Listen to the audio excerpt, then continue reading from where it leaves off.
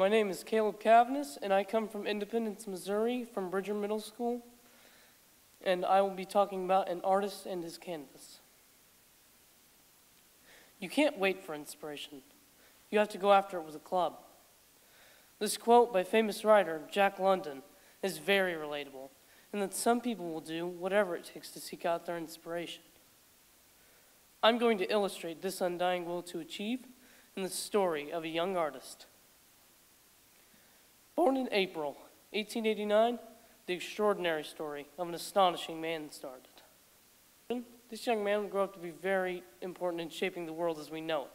For instance, at age 8, this young man began taking singing lessons and participated in a church choir. This young man was very religious, and at one point thought about becoming a priest, at the time a very honorable position. In the beginning of his adulthood, the man expanded his talent in the fine arts, practicing painting, specializing in houses, scenes, landscapes, or any other beautiful reception to him. He was an amazing painter. It was as if he commanded his watercolor soldiers to form a pristine army or painting with military precision. Even though this man was very talented, he applied twice at the college of his dreams, only to be rejected both times.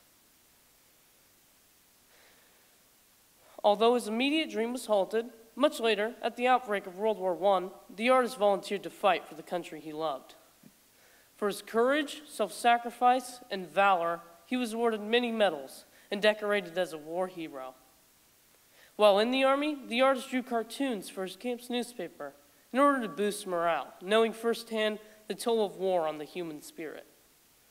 While out of the Army, the artist joined a club. Good for him, right?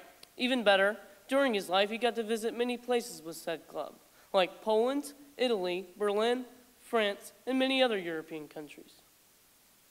The artist in this time frame became very politically involved.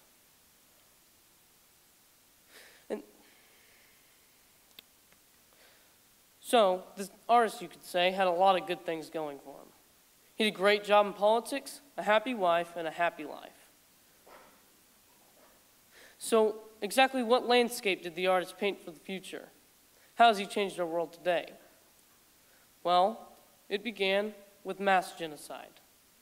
He targeted Jews, homosexuals, blacks, the mentally retarded, or any other person who didn't fit in his picture-perfect society. He attacked Poland, partnered with Japan and Italy, and practically started World War II. He tried to make the world a German utopia by using the club he led, the Nazi Party. This artist, singer, husband, soldier, tyrant, dictator, and monster I've been describing is Adolf Hitler. Adolf used his inspiration for destruction. But how will you use yours? Thank you.